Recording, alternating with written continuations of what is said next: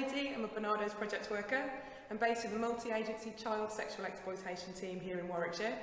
Our service offers intervention and support for children and young people who've been victims of child sexual exploitation, and we also offer training and advice to all services across Warwickshire who work with children and young people.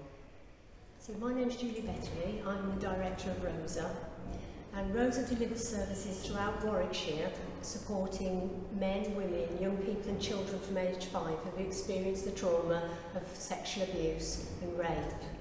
We offer pre-counselling courses. These are trauma-informed to help people to build some resilience and coping strategies, and then they go on to do some counselling and therapeutic support groups to support them on that journey. And then as a step down from counselling, when they're coming ready to leave our services, we have friendship groups and drop-in support.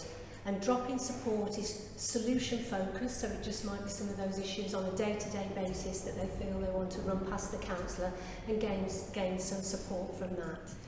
We also offer children's services, and they run very similar to the adult services, but we also offer for young people and children protection and prevention projects, and they are called Visible in Space. And again, they are trauma-informed, they're psychoeducational, really supporting a young person to stay safe and build positive relationships. So by bringing Barnardo's and RoSA together, what we're doing is ensuring that we've got bigger services, better services for children and young people. Not only have we got child sexual exploitation services, but we're making sure that these children and young people have got ongoing services into adulthood.